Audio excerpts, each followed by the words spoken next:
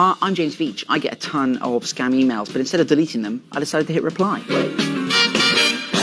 I am Cho Mak, a staff of Dasong Bank, Hong Kong. I would like to intimate to you certain facts. Intimate away! A client deposited $13.9 million in an account at our bank. A few months later, he was apparently dead. He listed no next of kin. My proposal, I will nominate you as the next of kin and have them release the deposit to you. Yours sincerely, Cho Mak. I am your man. But Cho, may I call you Cho? How can I pass for your client? Will I need to grow a moustache? Call me Cho. I will ensure that the project goes smoothly. You do not need to grow a moustache. I'm going to try and grow one anyway. One can never be too careful, Cho. Do you think I should come to Hong Kong? Coming to Hong Kong is not the problem, but first this task must be completed before planning to come to Hong Kong. When the task is completed, I will be glad to welcome you to Hong Kong.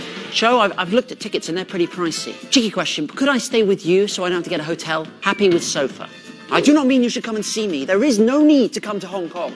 I'm pretty much packed. Can you confirm that they have Kit Kats over there? I'm partial to them, and if they don't, I'm going to have to bring my own. You do not have to travel anywhere for any reason.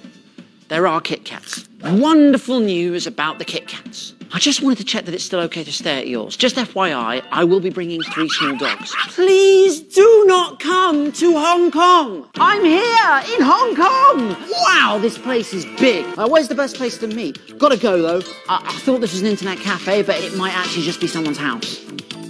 I told you not to come to Hong Kong, and you have not contacted the bank. James Veach, why are you here?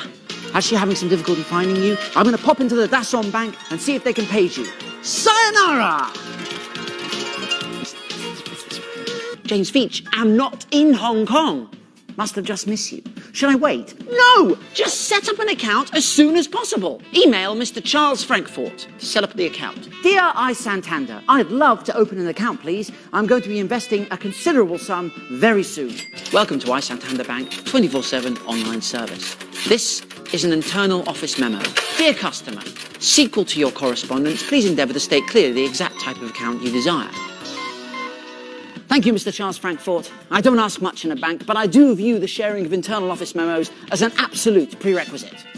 Anyway, sequel to that, I'd like to go for the Savings Plus Reserve account. Pond for pond, it seems like it's the best bang for my buck.